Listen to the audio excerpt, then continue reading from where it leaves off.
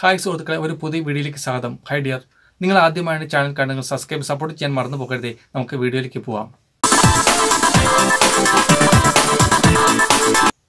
നമ്മൾ ഇന്ന് ഈ വീഡിയോയിൽ കൂടി കേൾക്കാൻ പോകുന്നത് ദൈവിക ഘടന എങ്ങനെയാണ് എന്നുള്ളതാണ്.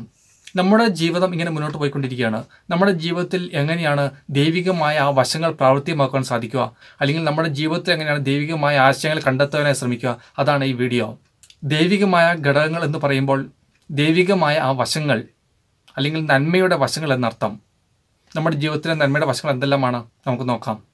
ഒന്നാമത്തെ കാര്യം, നമ്മുടെ ജീവിതത്തിൽ ഏറ്റവും മാതൃകാപരമായി ഉണ്ടാകേണ്ട ഒന്നാണ് സ്നേഹം. എല്ലാവരെയും സ്നേഹിക്കുവാനും അതേപോലെ കരുതുവാനും ഒക്കെ പഠിച്ചിരിക്കുക. ഇത് ദൈവികമായ ഏറ്റവും വലിയ ഒരു വശമാണ്. ദൈവം സ്നേഹമാകുന്നു എന്ന് നിങ്ങൾ കേട്ടിട്ടില്ലേ? ആ ദൈവം സ്നേഹമാകുന്നുവെങ്കിൽ ആ സ്നേഹം നമ്മളിൽ വസിച്ചെങ്കിൽ മാത്രമേ, നമ്മൾ മറ്റുള്ളവരെയും കരുതുവാനും സ്നേഹിക്കാനും ഒക്കെ പഠിച്ചെങ്കിൽ മാത്രമേ ആ ദൈവിക സ്നേഹവും ദൈവിക സാന്നിധ്യവും ആ ദൈവിക വശങ്ങളും നമ്മുടെ ജീവിതത്തിൽ ഉണ്ടാകത്തുള്ളൂ.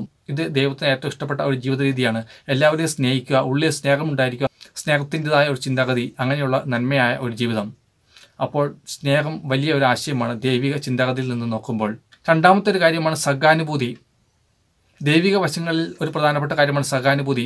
കൂടെയുള്ളവരെ സഹാനുഭൂതിയോടെ കാണുവാൻ ശ്രമിക്കുക, അല്ലെങ്കിൽ അനുകമ്പയോടെ കാണുവാൻ ശ്രമിക്കുക, അവരെ ഒന്ന് സഹായിക്കാൻ ശ്രമിക്കുക. സമൂഹത്തിലെ ഓരോ വ്യക്തികൾ നമ്മുടെ മുന്നിൽ വരുമ്പോൾ അവരെന്താണോ അർഹിക്കുന്നത് നമ്മളിൽ നിന്ന്, ആ രീതിയിൽ നമുക്ക് അവരെ കാണുവാനായി ശ്രമിക്കുക.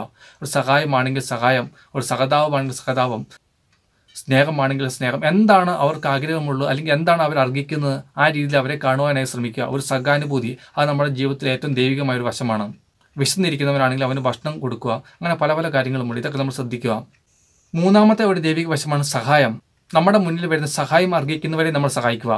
എല്ലാവരെയും അല്ല, സഹായം ആർക്കാണോ നമ്മളിൽ നിന്ന് ആവശ്യമുള്ളവർ അവരെ നമ്മൾ സഹായിക്കാൻ പഠിച്ചിരിക്കുക. അത് ഏത് വിധേനയുള്ള സഹായവും.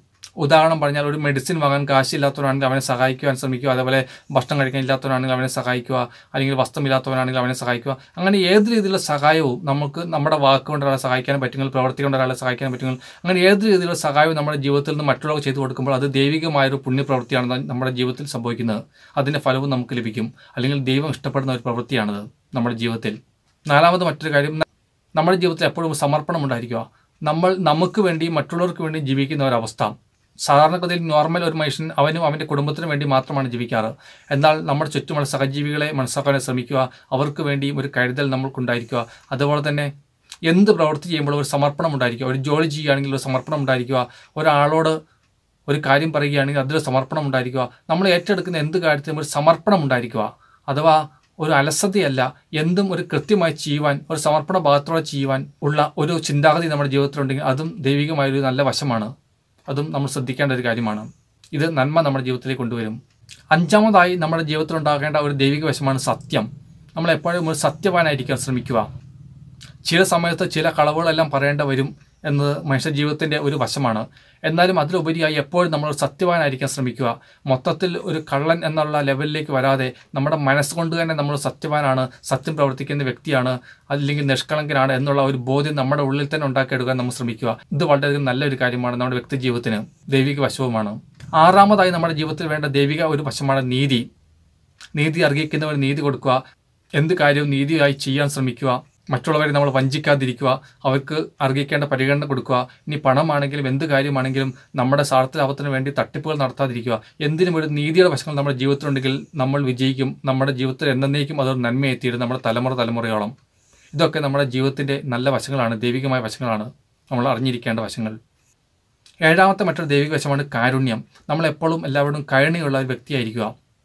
രോഗികളോടാണെങ്കിലും പാവപ്പെട്ടവരോടാണെങ്കിലും നമ്മുടെ മുന്നിൽ വരുന്ന ആരോടാണെങ്കിലും ഒരു കരുണയുടെ ഒരു വശം നമ്മുടെ ജീവിതത്തിൽ ഉണ്ടായിരിക്കുക. എന്നാൽ നമ്മുടെ ജീവിതത്തിൽ അത് വളരെ നല്ല ഒരു കാര്യമായി തീരും, ദൈവിക വശമായി തീരും, നമ്മുടെ ജീവിതത്തിൽ അത് വിജയമായി തീരും. ഇതൊക്കെയാണ് നമ്മുടെ ജീവിതത്തിൻ്റെ ഏറ്റവും വലിയ ദൈവിക വശങ്ങളായി നമ്മൾ ചെയ്യേണ്ടതും നമ്മൾ പരിഗണിക്കേണ്ടതും നമ്മൾ മനസ്സാക്കിയിരിക്കേണ്ടതുമായ നല്ല കാര്യങ്ങൾ. ഇതൊക്കെ നിങ്ങൾ മനസ്സാക്കി പ്രവർത്തിക്കുക. ജീവിതം വിജയമായി തീരും. ദൈവിക വശങ്ങൾ നിങ്ങളുടെ ജീവിതത്തിൽ പ്രവർത്തിക്കാനിടയിൽ തീരും. നിങ്ങൾ വിജയിച്ചവരായി തീരും. ഈ വീഡിയോ കണ്ടതിന് ശേഷം ചാനൽ സബ്സ്ക്രൈബ് ചെയ്യാൻ മറന്നു പോകരുതേ. പുതിയ ഒരു വീഡിയോയിൽ വീണ്ടും കാണാം. Bye bye.